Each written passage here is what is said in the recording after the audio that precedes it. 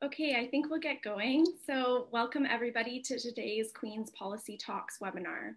My name is Maddie McKay, and I will be co-moderating this discussion with Hannah Simpson. We are both graduate students at the Queen's School of Policy Studies in the Masters of Public Administration program. Before we begin, let us acknowledge that Queen's is situated on Anishinaabe and Haudenosaunee territory. We are grateful to be able to live, learn, and study on these lands.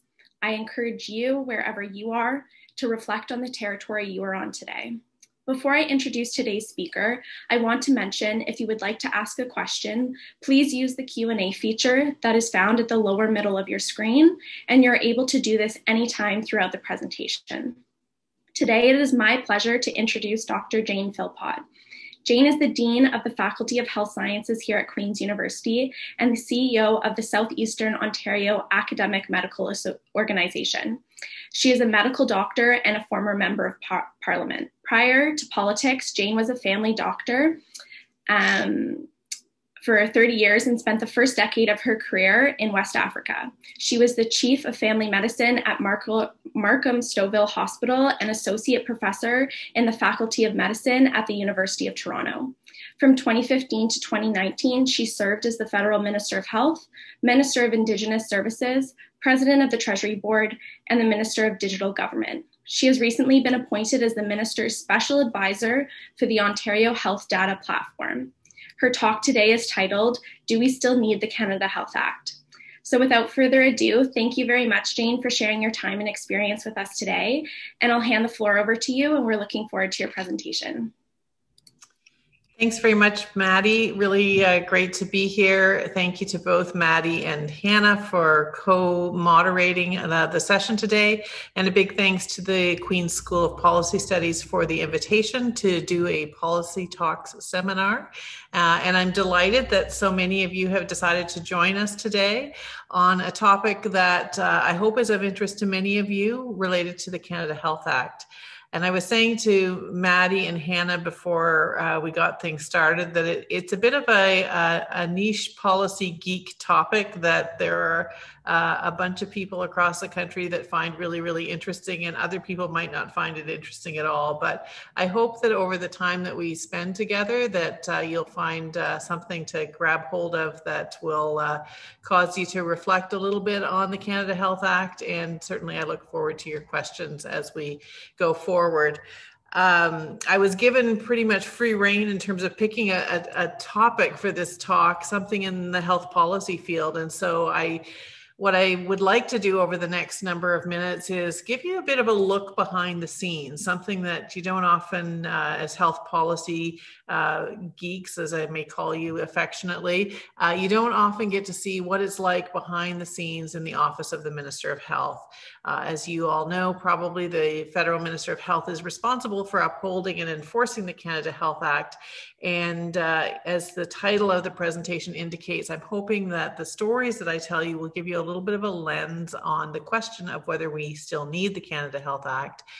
And I will also just in preface tell you that I gave a fairly similar talk to this about a year ago, just pre-pandemic, at the Center for Health Services Policy Research at UBC. So if you happen to have been in the audience at that event, you'll find some significant similarities, but hopefully not too many of you were there.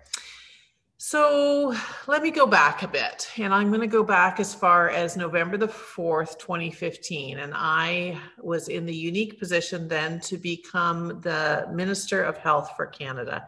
I was actually the first doctor, medical doctor, to hold that exact position. If one wants to be completely technical, we should note that there were two previous physicians who held a similar position, although it had a different name at the time. There was a Dr. James King for a couple of years and a Dr. Donald Sutherland for 1 year, who were both medical doctors, and they were each ministers of pensions and national health in the 1920s and the 1930s. So it had been a very long time since there had been somebody with that kind of background in that portfolio. But as you might imagine, having a health background came with some significant advantages in that role.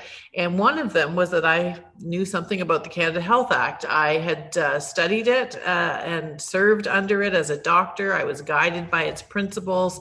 And to lay my cards on the table early on, I was convinced beyond a shadow of a doubt that part of the success of Canada's health systems relies on maintaining the foundational principles of the Act, in particular things like access to care based on need and not based on the ability or willingness to pay. I think the Canada Health Act is an exceptional piece of legislation, and I will forever be grateful to the very smart and caring people that brought it into law in 1984, the year I graduated from medical school. As many of you will recall, Monique Bégin was Federal Minister of Health at that time. And for those of you who haven't read her memoirs, I really encourage you to get a hold of the delightful memoir by Monique Bégin. It's called Ladies Upstairs. And it has a chapter or two particularly devoted to the establishment of the Canada Health Act. And I've had the privilege of having some wonderful conversations with Monique Bégin about what that was like. But I have to say, when I read her book, I was a little bit embarrassed because I realized that all of this stuff was happening while I was a medical student, and I really wasn't particularly aware in the early 1980s of the chaos that was unraveling Canada's unique healthcare landscape. It really was the Wild West in the early 80s, the Wild West of extra billing and user fees. Somehow I must have been focused entirely on things like studying anatomy and pharmacology, and I wasn't actually paying much attention, I don't think, to federal provincial health policy debates. Although there was kind of this awareness at some level that there was a constant threat of doctors' strikes as we got closer and closer to 1984. In some ways, it's actually a miracle that the Canada Health Act passed as it did. It passed with all party support. It had a very strong network of advocates, and I must give a shout out to the nurses because it was really organized nursing that was probably the strongest force of advocacy, and the bill was passed. And because of that, I will say that Monique Bégin is always going to be a Canadian hero in my eyes. So let's fast forward to 2015, and I became the health minister. And again, at 2015, the Canada Health Act was under threat in a number of ways. And by that time, I understood much more about what the serious implications were of that. And I felt personally, amongst a bunch of other things that were super interesting at that time, I felt a huge burden that under my tenure, that act would be administered in its fullness and that it wouldn't be weakened through either ignorance or neglect, whether willful or otherwise. It's my sense that in general, and I'm happy to hear this argued, but I don't think most Canadians pay much attention to the Canada Health Act. And I actually would suggest that maybe most politicians are happy to keep it that way. But you may be interested in hearing that whether you heard about it or not, under my tenure as Minister of Health, there was a lot of discussion of the Canada Health Act in the office of the minister. And some of that discussion, of course, I'm not at liberty to give full details on, but I can tell you quite a bit, mostly because a lot of it's already in the public domain if you know where to look, and I'll fill in a few lesser known facts. So I think the great beauty of the Canada Health Act lies in its simplicity. As you probably know, it lays down the criteria and the conditions for how health services have to be provided by the provinces in order that a full Canada Health transfer may be made. And hopefully all of you health policy students can rhyme off the 5 criteria in your sleep. The 5 criteria that have to be met by the provinces are public administration, comprehensiveness, universality, portability, and accessibility. So that part's pretty straightforward. And the other piece, the enforcement mechanism, is also in theory quite simple. And it really just has 2 parts. So the first is that if the federal government is of the opinion that the healthcare insurance plan of a province or territory doesn't satisfy one of those criteria, then the federal government can impose discretionary penalties and reduce the Canada Health transfer to a province by an amount deemed appropriate given the gravity of the default. But it may surprise you to know that to date, those discretionary penalties have never been applied. But the second piece is that on specific violations of extra billing or user fees, the penalties are mandatory and automatic according to the Act, and it specifies that the deduction from the Canada Health transfer has to be equivalent dollar for dollar to the amount of extra billing and user fees. Thankfully, the minister is not on his or her own to determine whether there have been any breaches. There is a part of Health Canada, perhaps a little known part, but those of you who are perhaps spending time doing co-ops with Health Canada this summer, you might have a chance to work in what's called the Canada Health Act Division, affectionately known as CHAD. And their responsibilities include monitoring the provincial and territorial compliance with the requirements of the Act. And that department informs the federal minister of any possible non-compliance, and they recommend potential action to resolve it.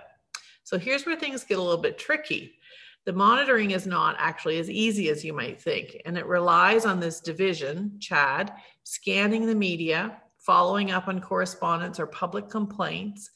They follow up with provinces and territories as issues arise, and they try to resolve them behind the scenes before there is a necessity to make deductions. But unfortunately, Health Canada Act has no authority under the Act to investigate directly. It's the role of the provinces to do the investigation. So what happens is that each province or territory is expected to provide financial statements every December to Health Canada, and they itemize any extra billing or user charges that have been discovered or reported and state whether those amounts have been reimbursed to patients. If nothing is received from a particular province and territory, and or the minister has reason to believe that the information that was provided by the province or territory, listen to that carefully, if the minister has reason to believe that the information provided is incomplete or inaccurate, then the minister is actually expected to estimate a potential deduction, but is required to consult with the province or territory before doing so. So hopefully you're with me still. So right from the start of my mandate as Minister of Health, I knew that non-compliance with the Act was an issue I'd have to take on. Of course, at the time, the public face of the government priorities as it pertained to health in 2015 included things like negotiating a new health accord, working under pressure to develop the first legislation on medical assistance in dying. But behind the scenes, there were a lot of conversations with my deputy, with senior public officials, and the minister's office regarding the matter of non-compliance with the Act, particularly in a few provinces, BC, Saskatchewan, and Quebec. And so right from the start, I began signaling in speeches and in meetings with my provincial and territorial colleagues my firm commitment to enforcing the Act. I had good reason to believe that the magnitude of non-compliance, particularly in BC and Quebec, was much greater than the amounts that they were reporting each year. And I was determined under my tenure that we wouldn't turn a blind eye to these matters. Among other reasons, I knew at the time that there was a case in the Supreme Court of BC that was going to be affected by how seriously our federal government took its obligations under the Act. And so one of my first actions on the file was to speak to the federal attorney general about the need for the government to seek intervener status in the BC case. And I am happy to report that the attorney general, who at the time was Jody Wilson-Raybould, understood immediately the importance of this. And so by the spring of 2016, Ottawa had a formal role in the case. So because this enforcement mechanism for breaches of the Act has significant fiscal implications for the provinces and territories, any discussion, as you might imagine, has significant impact on intergovernmental relations. And there's actually not a lot of political incentive to draw attention to these potentially sensitive conversations publicly. But we started 2016 with what they call FPT, Federal Provincial Territorial Health Ministers meeting. And the biggest item on our agenda was negotiating the long-term funding agreement. The only thing that provinces wanted to talk about that year was how they needed more money. This feels like deja vu right now, but how they needed more money in the transfer. And for several reasons, that didn't seem to be the right time to play a heavy hand on clawbacks in the Canada Health transfer. But what did start happening in March of that year in 2016 was some important private communications in the form of phone calls and letters to provincial ministers in which I let my concerns be known. And thankfully, there were other forces at play. So Quebec had passed legislation in November of 2015 that would have entrenched user fees and essentially regulated their amount with a standard list for private payments. So in May of 2016, a Quebec lawyer by the name of Jean-Pierre Ménard announced a lawsuit against the federal government. Ménard was acting on behalf of a group called Réseau FADOC, which was formerly called the Fédération de l'Âge d'Or du Québec. And it has about 500,000 members. And the argument was, the lawsuit essentially was forcing me, the Minister of Health at the time, to comply with the Canada Health Act in Quebec and in other provinces. So I have to say it was a brilliant move, and I quietly welcomed this pressure, particularly because this litigation brought evidence of the magnitude of the problem in Quebec. And it stated that extra billing and user fees for vaccinations, eye drops, and other procedures had increased and was in the order of approximately $50 to $70 million per year in Quebec. And more helpful still, later that month, the Auditor General in Quebec tabled a report documenting the extent of user fees. And that Auditor General was reporting that Quebecers were facing add-on fees in the order of $400 for a colonoscopy, an additional $225 million for a vasectomy, for example. And she estimated that the total was about $18 million per year. So this was exactly the kind of evidence that I needed. So you'll recall I said that if the federal minister believes that the information that a province or territory has provided is incomplete or inaccurate, he or she is expected to estimate any potential deduction, but is required to consult with the province or territory before doing so.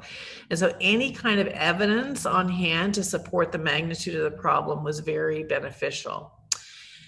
The federal government was also, was in this case, of course, facing litigation on the matter. And so I had no choice. I needed to write to the provincial health minister and demonstrate that we took the matter seriously. And so in September 2016, I sent a letter to Quebec's health minister. It was Gaétan Barrette at the time, and noted that the report of the Auditor General confirmed the presence of extra billing and user fees in Quebec. And I asked him to report about the costs that were being paid by Quebec patients and informed him that I intended to apply the Act and retain a portion of the Canada Health transfer. I also asked for an immediate end to the practice of extra billing and user fees.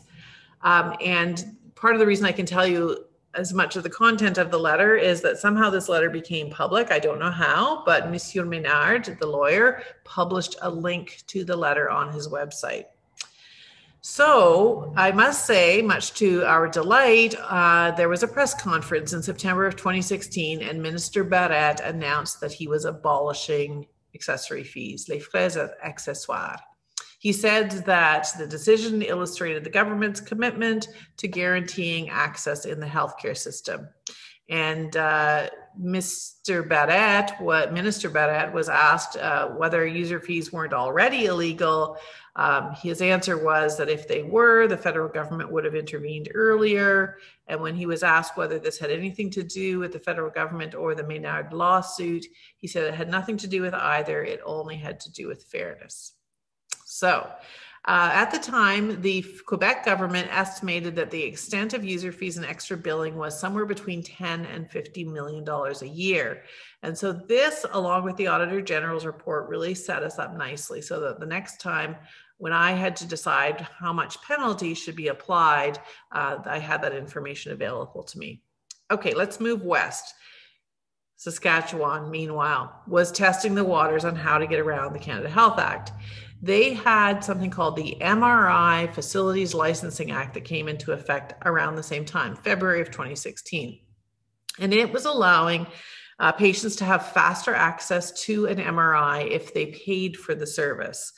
So the idea was that the private clinic performing the service could charge any amount for a privately performed or privately paid MRI. And in return, they had to provide an MRI to a publicly insured patient at no cost to either the patient or the provincial health insurance program. And they later extended this one-for-one concept of private payment for publicly insured services to more diagnostic procedures such as CTs and ultrasounds in what was called the Patient Choice Medical Imaging Act. So this raised considerable alarms. Queue jumping for these tests and the treatments that ensue were the most immediate concerns, but there were many others. So as you might imagine, to break even, private clinics would have to charge the private paying patient at least twice the amount that the clinic would normally be reimbursed for an MRI covered by the provincial health insurance system. And patients then paying privately would be paying twice the public rate because otherwise any lesser rate would not serve as any kind of incentive for those private clinics to provide those MRIs to private pay patients. And we really feared at the time that if these clinics were able to charge multiple times the public insurance rate, this would create pressure on clinic owners or the government to increase the amount that they should then be reimbursed by the public health insurance plan. And I knew that there was no evidence that indicated that allowing some patients to buy or to pay for a diagnostic service reduces wait times. In fact, expediting access for some private pay patients who may not really need an MRI or may not really need that MRI more quickly than a publicly insured patient, that it was likely that some kind of diagnostic imaging capacity was going to be consumed earlier and unnecessarily by private pay patients, which then makes publicly insured patients wait even longer for their test. But more importantly, perhaps, permitting patient charges for diagnostic services contravenes the spirit and the letter of the Canada Health Act. And a patient who pays out of their own pocket for a diagnostic test going to the head of the queue, regardless of the urgency of their health need, is problematic. If that test, as you imagine, reveals a need for further interventions, that patient may then proceed again more quickly to the front of the treatment line. So in both cases, the patients whose health needs might actually be more urgent are shunted back toward the back of the line. And this principle of universal access to care is undermined any time that the access is determined based on who's willing or able to pay rather than what the health need is. So I made my views on that well known to two successive Saskatchewan health ministers. I made considerable effort to talk to them and encourage them to reverse their plans. I saw it as bad and costly policy, and I hoped that we could find a dignified way for them to back down. As you might expect, the conversation about private pay MRIs then became entangled in our discussions around the health accord. And Saskatchewan was insisting, understandably, that any compliance action of the federal government required by the Canada Health Act had to be consistent across all of the other provinces. And they were saying, how come you're not addressing user fee violations in Quebec? And why are you coming down so hard on us here in Saskatchewan? So when they signed the health agreement in January of 2017, they tried to claim in the media, even though there was no evidence, that they had got a deal around MRIs. And I was reading these news articles that said, in a surprising move, the federal government has allowed Saskatchewan to continue violating the Canada Health Act for at least a year. I read those articles and I was livid.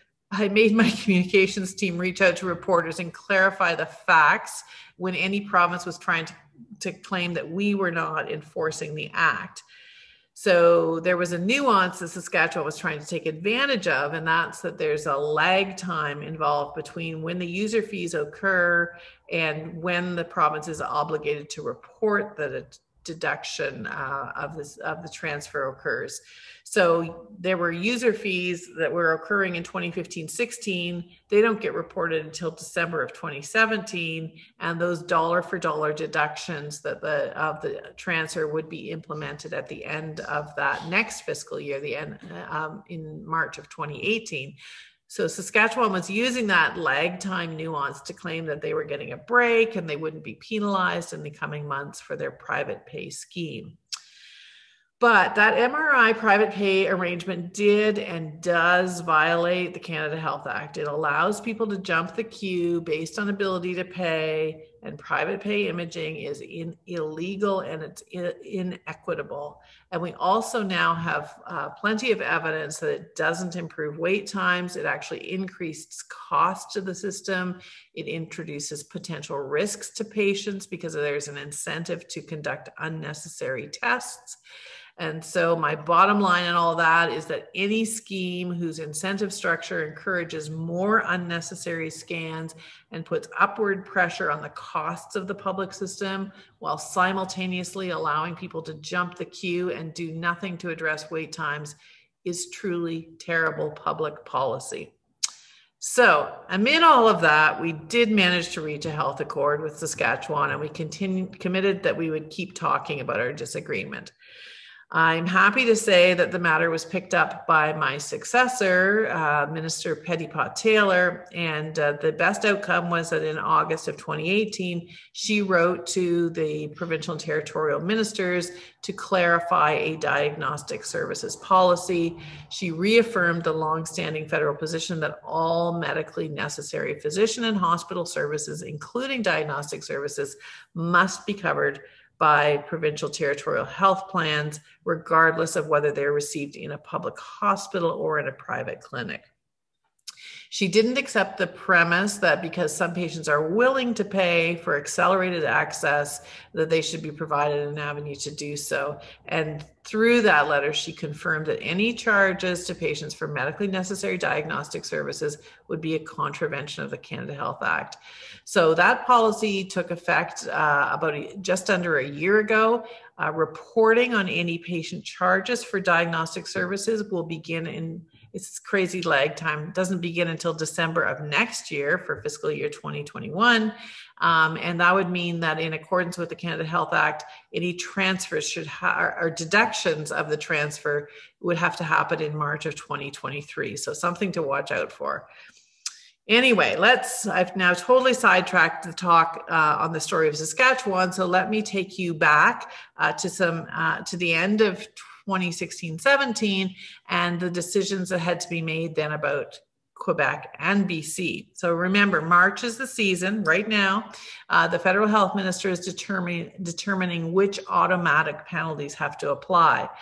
And I knew that there were references in several statements by Monsieur Maynard to the effect that he was keeping a close eye on what the federal government was going to do with regard to the Canada Health Act vis-a-vis Quebec, but also more generally. And because of that letter that I had written to Monsieur Barrette, and because Quebec had announced the abolition of user fees, Monsieur Maynard agreed that he would put a hold on the proceedings of his action against the federal government. But in January of 2017, he issued a press release saying that if the federal minister failed to apply the law as it pertained to Quebec, that he would begin the proceedings immediately. We were also, of course, at the time really sensitive to the fact that Canada was party to the charter challenge in BC. And if the federal government didn't fulfill its obligation under the Act, especially with respect to penalties on jurisdictions that are allowing extra billing and user charges, it would weaken the federal government's participation in that Canby case, but it would also weaken BC's own defense of its health insurance regime. And we knew that those plaintiffs were also watching the federal action closely and looking for any inconsistencies. So here we are getting close to March of 2017, and I was determined to enforce the Act, and I didn't see it as optional. The Act specifies automatic penalties, and Maynard was expecting to see action, and we were defending the Act in BC with the Canby case, so I believed our actions were critical. And even though previous governments had turned a blind eye, I believe that we were at a critical point in history where the publicly funded system was at risk, and we had an obligation to protect it by upholding the Act. So one of the big challenges and an excuse of many previous governments was that they didn't have enough evidence on which to enforce the penalties. And in the case of Quebec, though, remember, we had the report of the Auditor General and her estimate about extra billing and user fees with that range. And even at the low end of the range, it was almost $10 million. So in March of 2017, I authorized a Canada Health transfer deduction of $9.9 million. And it was a quiet but dramatic decision. But what made it politically palatable was that the province had already acted to eliminate accessory fees. And in the spirit of the Act's intentionally non-punitive objectives, they knew that we would subsequently return that amount to Quebec. But in British Columbia, we didn't have the same clarity. They did have audit evidence from 2012 that was in the public domain. There had been an audit of $174,000 of patient charges that had been executed during 1 week at 2 clinics that were run by Dr. Brian Day. And this was widely known to be a significant underestimate of the total breaches because it was a very limited scope audit. So that was still had been used as the basis for deductions in the transfer for a number of years. From 2013 to 2016, there was this tiny transfer. But we have to note that when British Columbia used that figure, they did it in a non-extrapolated form. They were saying there's 1 week, $175,000. So British Columbia was reporting on a single week and didn't extrapolate it to the full amount. And we calculated that if they extrapolated it, it would add up to about $9 million.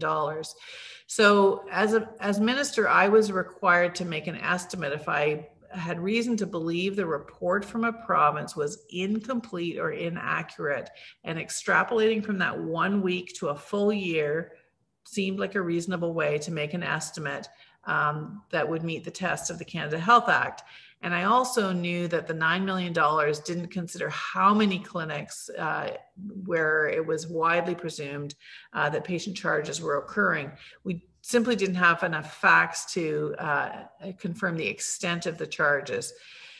We also should note that BC at that time, the transfer was in 2016-17 was $4.7 billion. And so if we had taken a deduction of 9 million, it would have been 0.2% of their health transfer. But I can tell you at the political staff level, at the highest levels, everyone was very nervous about applying penalties both to BC and Quebec. I was adamant. I actually wrote to my chief of staff. I said the Prime Minister's office should know the Canada Health Act was brought in under Prime Minister Pierre Trudeau. It's the foundation of our publicly funded healthcare system.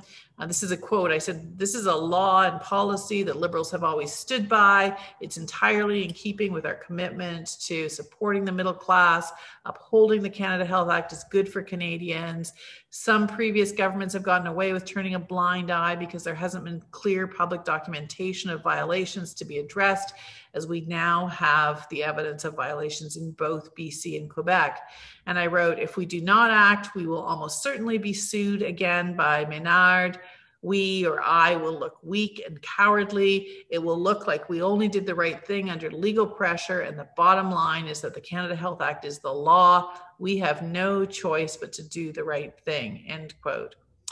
So I can tell you there was a lot of hand-wringing about what to do with BC in March of 2017. And in the end, we made the decision that we needed better data and that we could make an estimate based on an extrapolation, but it would be even better if we had a more extensive audit.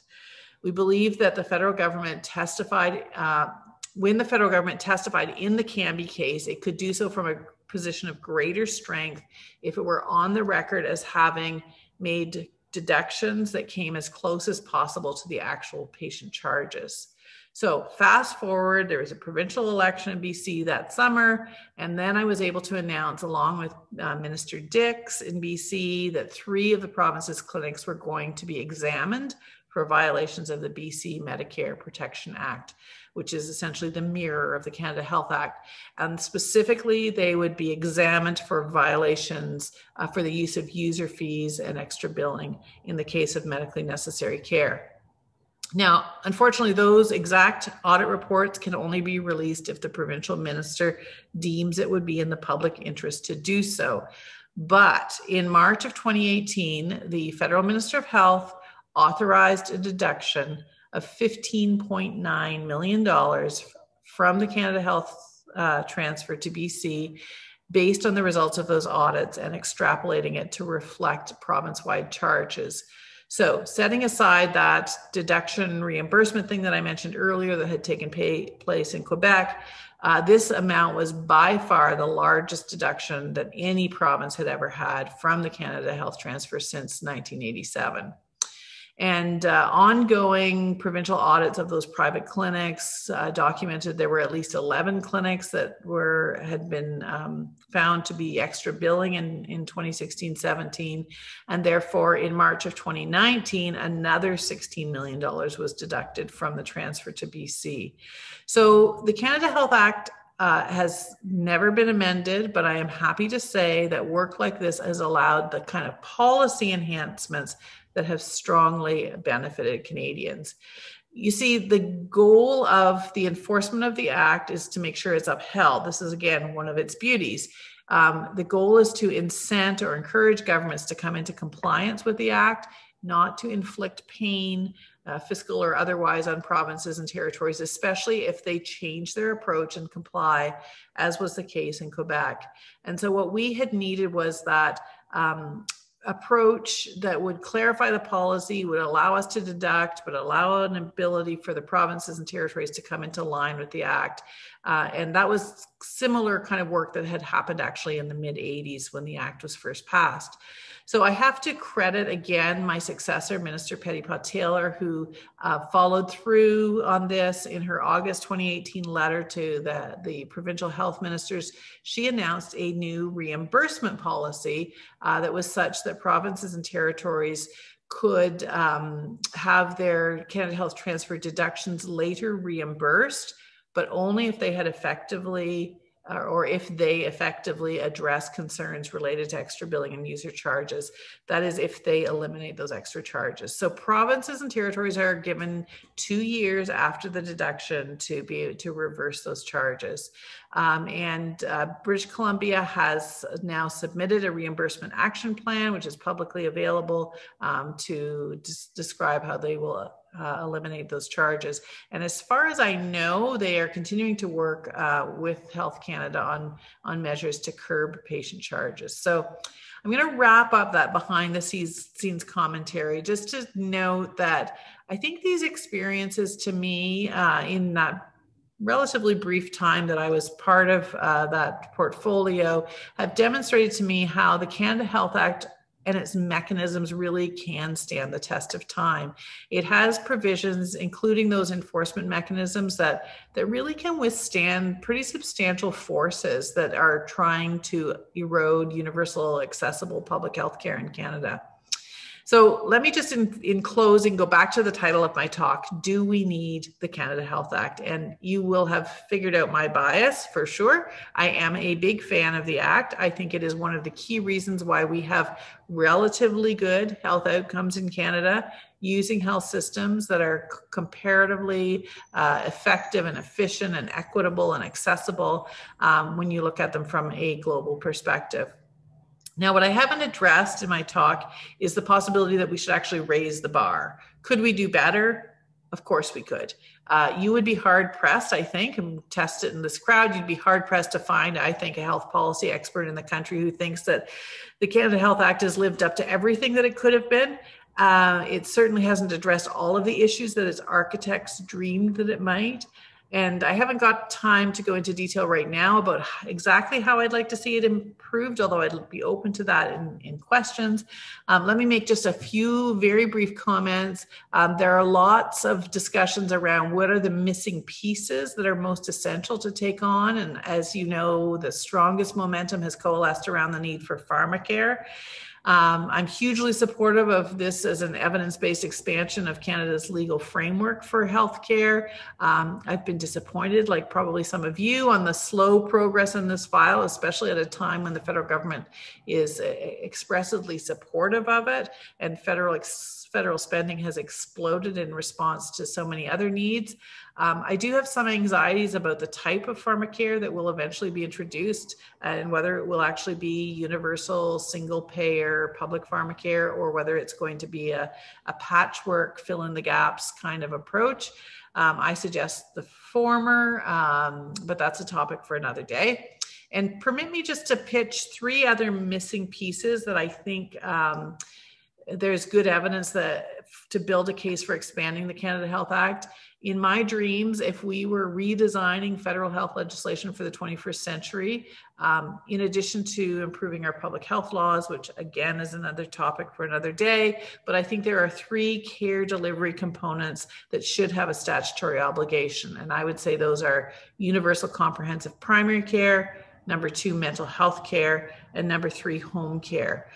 We know that the Act, even more so its predecessors, including the Hospital Insurance and Diagnostic Services Act of 57 and the Medical Care Act of 66, were written for a healthcare context that's very different from the modern day one.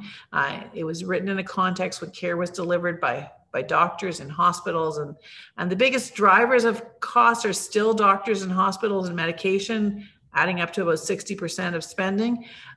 So why aren't we committed to publicly funding the less expensive evidence-based means of improving health? Instead, we have put up with chronic underinvestment in primary care, mental health care, and home care, which has made our system inefficient and has led to avoidable suffering. So my plea to those of you public policy students would be to advocate for ways to bring those types of care in under the umbrella of statutory obligations for universal health coverage. And so as speaking to a group of policy experts like yourselves, I hope that you will continue your advocacy, make your voices heard, make the scientific evidence heard, write opinion pieces as you see fit, collaborate, publish, stay active on social media, take hold of whatever platforms that you have to get your views heard. The health of all Canadians really does depend on making sure that our health systems are accessible and fair. So you have a role to play in that, and your work is essential as we continue together in the pursuit of health for all. And I'll wrap it up there. Thank you so much, Dr. Philpott, for your insightful speech. Just a reminder to everyone, we're going to start the question and answer period now. So you can use the Q&A feature to ask your questions. We already have some great ones coming in. So the first one I'll get started with is, should long-term care be included as a service in the Canada Health Act? So that's an excellent question, and something that lots of people have been talking about over the last year. And I considered whether I would include that in my suggestions for how to expand or improve the Act. And you'll notice that I didn't suggest that. I suggested primary care, mental health care, and home care, in part because I like to push us in the direction of home care. I think long-term care as it exists is not necessarily the ideal model of care for care of older people. And I'll point to some of the work that folks at the School of Policy Studies have done to demonstrate that. Having said that, we absolutely need national standards for long-term care. And what the Canada Health Act has demonstrated is that there are really simple mechanisms for making that work by using the federal spending powers to allow the federal government to exert some kind of policy pressure on the system, invest in long-term care, and require that certain standards or criteria be upheld. My general thinking, and I must say I haven't delved into this to the extent that others have, would be to see a separate piece of legislation, a Canada Long-Term Care Act, that could accompany that kind of investment.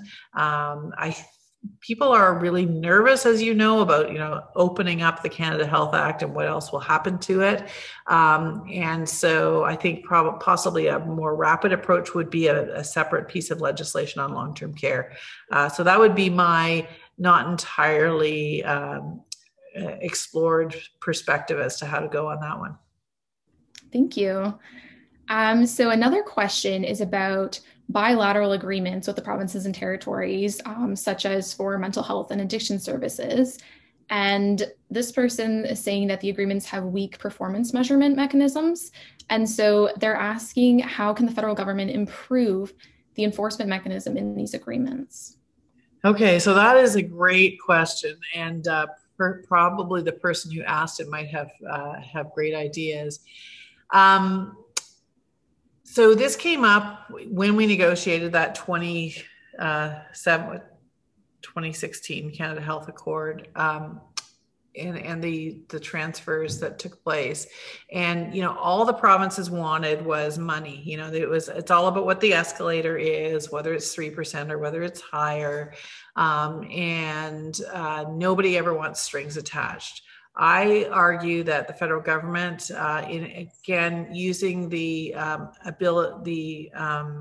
provisions of being able to use its spending power to dictate how it wants its money used, could make those kinds of investments, even without legislation, into specific areas where everyone agrees there's much more to be done, and mental health and home care were the two big pieces. So you'll recall that when we came to that final agreement, we added $11 billion, $6 billion for home care, $5 billion for mental health care, with the express expectation that it should be used in that way by the provinces.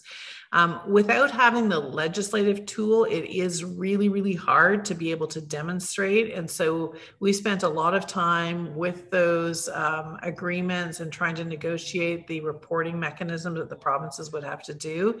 It's still really tough, I have to say, to make sure that it doesn't just go to current practices and it's not used for incremental provisions. So I would say that there's still a lot of work to be done for the federal government to direct money in those places without actually having the legislation to back it. Thanks. So another question, and it's essentially asking about the motivations that provinces have to violate the act, why they would risk having to deal with those with federal government enforcement. Really interesting question. I mean, in part, it's, do they really want to take on, nobody wants to take on doctors, by the way. Doctors are a scary group, especially when they get themselves together. And that was sort of the atmosphere in the 80s during that time when extra billing was going wild, was that, doctors were threatening to go on strike, et cetera. And, they, especially when they gather in their various medical associations, can be a powerful force, and there will always be human incentives for wanting to charge more, get paid more. And if the provinces don't feel that they're ever going to be called to account for this, then it's easier for the provinces essentially not to get messed up with trying to force force doctors to not do the extra billing and charge user fees. And it sometimes, of course, depends upon the particular policy perspectives of whichever government happens to be in charge. And I actually think, to be perfectly honest with you, I actually think not a lot of politicians are health policy experts. And it's not immediately self-evident why the accessibility piece of the Canada Health Act is so important. Because, there's lots of people that will make a very simplistic argument. There's people who have money to spend if they want to spend their extra $400 and get their colonoscopy faster, or their hip or their knee or whatever faster. Why shouldn't people be allowed to spend money to be able to get to the front of the line, and it'll be done elsewhere? But most of them don't kind of think through the longer term implications of that and what it does to the rest of the wait list. And the fact that we've got finite resources in terms of the number of doctors in the system, not to mention nurses and others in the system, and that every case that gets done outside of the public system is basically a drain of resources away from the private system or public system. So there are lots of incentives not to act. And so I think that's why it's so important for the federal government to say, we actually take this really seriously. This is the backbone of our system, and we are going to pay attention and enforce the act. So the next question I'm going to combine two. So someone is wondering about the role of the Canada Health Act at the intersection of racial justice and health equity. And another question is also asking about if the Act can address Indigenous health disparities. Good questions. In terms of links to racial justice, I must say I have not kind of thought through what the implication, how the Act might be able to be used in that regard, except where it becomes an accessibility piece and universality. So it's a very, very interesting question to try and think through if one can document that provinces and territories haven't provided fair and equal access based on medical need, and that there have been other barriers to care. Could that be seen as a violation of the Act? That's a good public policy question. I don't know whether you could argue that or not, but it would be certainly worth a try. In terms of Indigenous health, as probably most of the audience know, Indigenous, it gets into some very complicated jurisdictional issues, but the provision of medical care on reserve for First Nations is an obligation currently of the federal government, unless it's in a circumstance where it's been negotiated otherwise, like in the case of the British Columbia First Nations Health Authority, for example, and in other places where there are continued negotiations around recognition of jurisdiction for First Nations. Inuit also, the federal government has an obligation to. So their health care for people on reserve, First Nations on reserve, and for Inuit are a little bit different. And so the Act still pertains in terms of care that's delivered under provincial jurisdiction. Can it be used to be able to improve things? I actually don't think that that's probably the lever that one needs to most affect. I would say recognition of Indigenous rights and sovereignty is probably a more powerful mechanism that I would go after in terms of improving Indigenous health outcomes. Thank you. So a question that's very specific from Professor Lang saying, it sounds like success on the Quebec enforcement case hinged on the evidence contained in the Quebec AG report.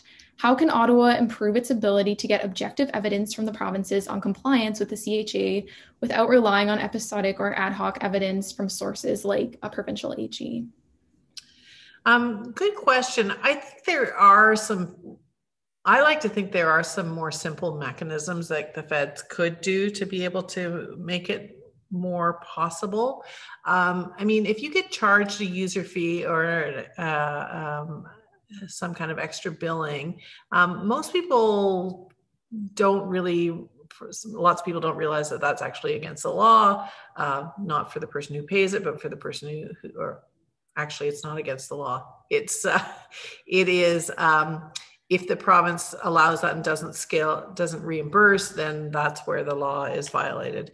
But most people, there's no mechanisms for reporting that are widely known.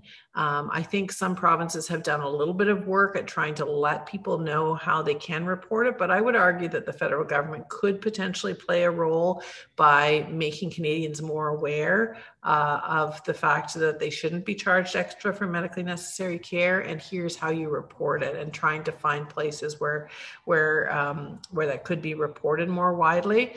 That strikes me as sort of an ombudsperson or an ombudsperson type website where people could make those kinds of pieces of evidence available. Might be one mechanism. I think continuing to work with provinces that are supportive to do the kind of audits that have taken place recently in BC might be another way that you can offer to a province that you'll support paying for that audit, or you'll share the costs of doing so. But that does require some collaboration with provinces, and might be hard. So one question from the chat was very interesting, asking about basically the implications for the Canada Health Act if different governments from different parties have different attitudes towards it, how it can survive this polarization of, for example, Liberal governments imposing deductions and then another government choosing not to pursue that. So I would say that over the years, governments have, we've basically only ever had two particular stripes at the federal level. I think the turning a blind eye has happened from both Liberal and Conservative governments over the years, and it takes a lot of commitment to the Act to actually be able to, address the forces against it.